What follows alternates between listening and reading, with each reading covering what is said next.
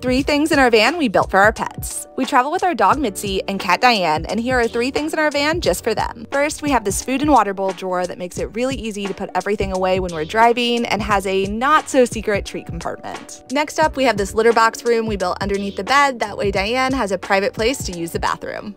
And last up, we have this wall-mounted cat scratcher so Diane has a place to play and claw.